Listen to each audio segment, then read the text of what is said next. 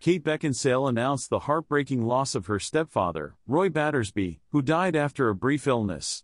He was 87.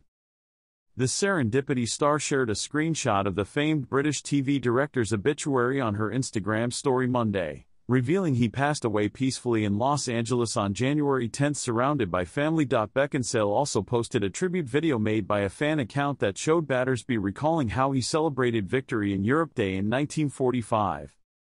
"I have no words yet.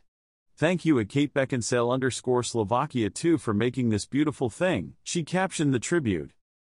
"I fought for you with everything I had.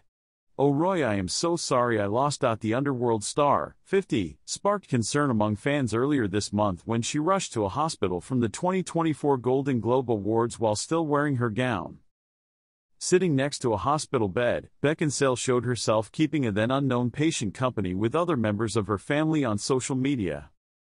Days later, the Pearl Harbor actress shared a photo of a black square on her Instagram page, prompting fans to believe Battersby had died. "I'm so sorry.